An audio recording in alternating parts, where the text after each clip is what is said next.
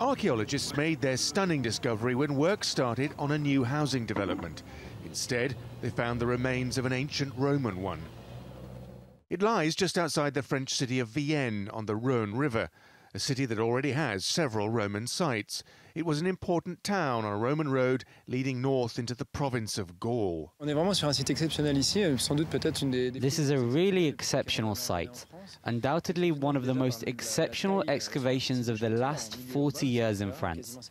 It's exceptional in terms of size, almost 7,000 square meters of urban area, which is very rare, and it's exceptional because of the diversity of the remains and their state of conservation.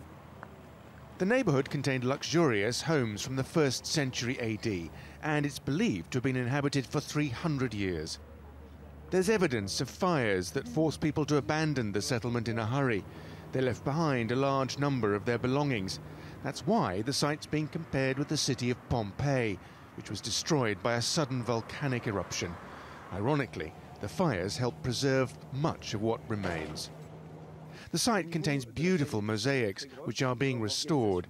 It also has several large buildings, including one that archaeologists think may have been a school of philosophy.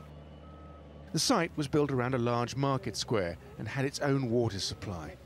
Due to the significance of the find, archaeologists will have access to the site until the end of the year, when houses for today's residents will be built. Simon McGregor-Wood, TRT World.